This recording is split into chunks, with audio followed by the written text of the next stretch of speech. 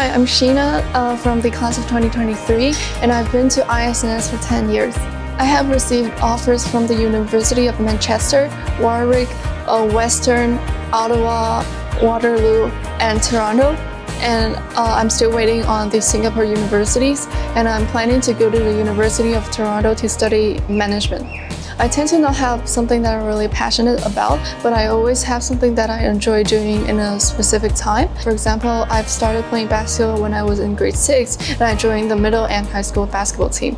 However, because of the amount of work in DP, I stopped playing in the sports team, but in my spare time, I would still play basketball with my friends outside of school.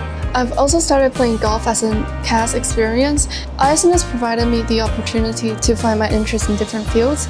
And one thing that I know I'm really passionate about is playing with my dog, that he have been with me since I was in grade 3. So when I first started at ISNS, I was in grade 2, and I came here in January.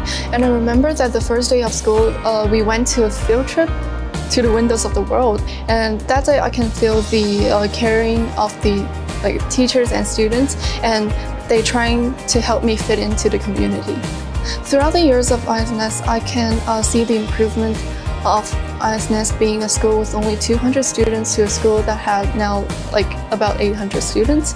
All the teachers here are caring and supportive, and whenever I feel stressed or emotional, they will always be there to help me and guide me and comfort me.